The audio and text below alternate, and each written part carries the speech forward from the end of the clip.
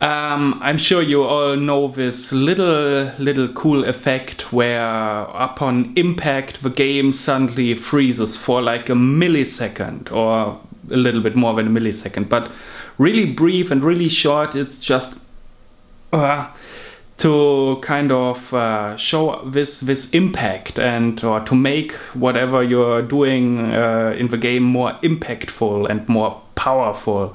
Back in the days of GameMaker 8, you could use the sleep function. However, when they released GameMaker Studio, the sleep function was no longer available. There was this workaround where you could create a surface and deactivate instances, but I will show you a much easier way. So let's just get to it. Roll the intro. Roll the intro. Intro. What the f—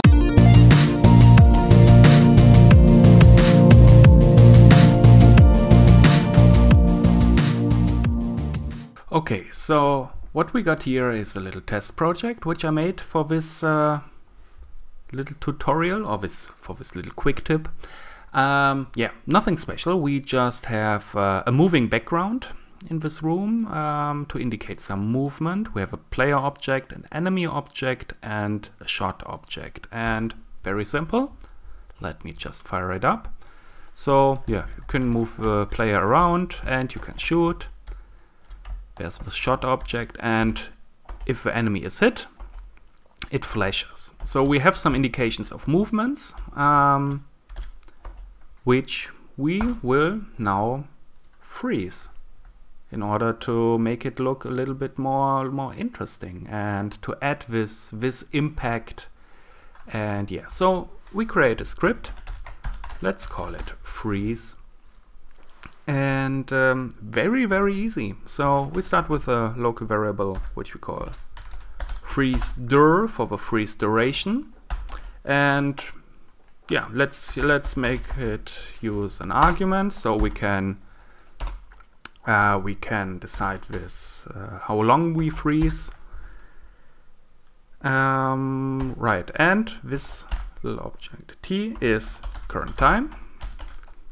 Current time is basically an indication of time that is passing in the game. It's the milliseconds that have passed ever since you started the game. So yeah, you have an indication of time passing, which you can check for.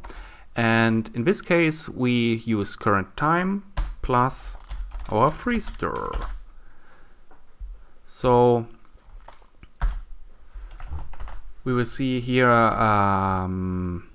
we have an indication for the time plus the freeze duration, if this makes any sense, but it will in a second, hopefully. So what we will do is we will do a while loop, and the while loop will use current time smaller than t.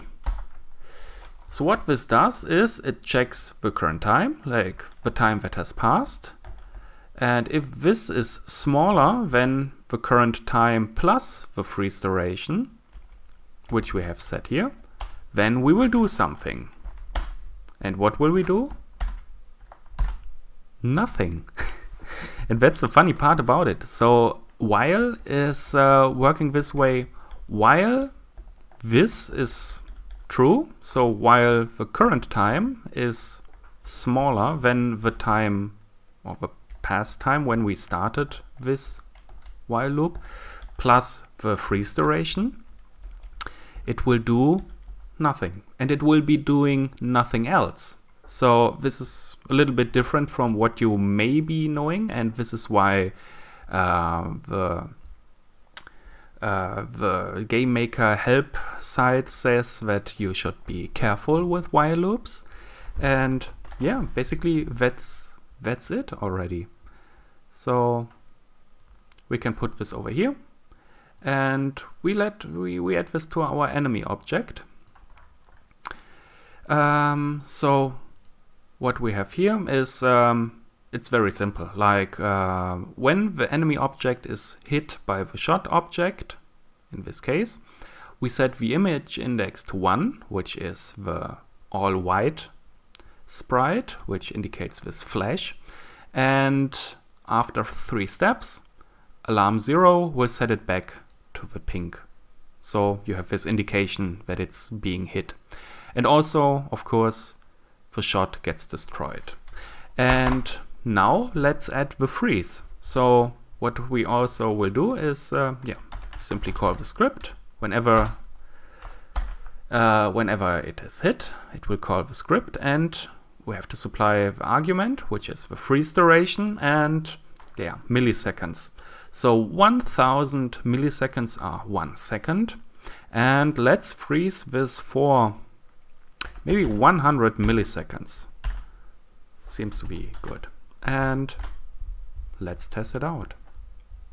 Right, so I'm shooting, and if I shoot and hit, bam. Yeah, very subtle, very, very subtle, but you can see. So very easy. We can basically crank this up and, I don't know, freeze for 1/4 now, 1/4, 1/5 of a second, 200 milliseconds. And now it's very noticeable. And this is something you really have to fine tune for your game and find like the optimal setting. Something that looks good and that feels good and that adds this game feel. So it totally depends on the project you're making and what you're trying to convey. But yeah, this is basically how you're doing it. So pretty cool. Okay, so there you have it. Pretty easy to pull off, right? So yeah, just be warned. So use it sparingly, because this effect should, after all, remain something special. And yeah, just try it out. Do something with it. That's it for this quick tip. And if you liked this video, if you think you learned something and that it helped you, drop a like, and I'm happy if you subscribe. Till the next time. Bye bye.